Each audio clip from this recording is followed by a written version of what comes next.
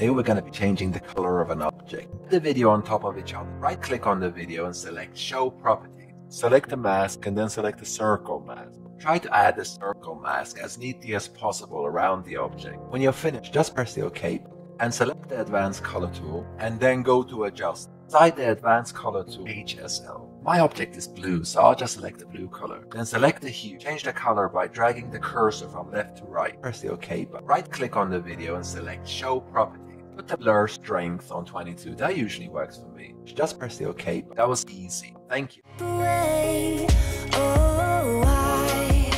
I'm trying to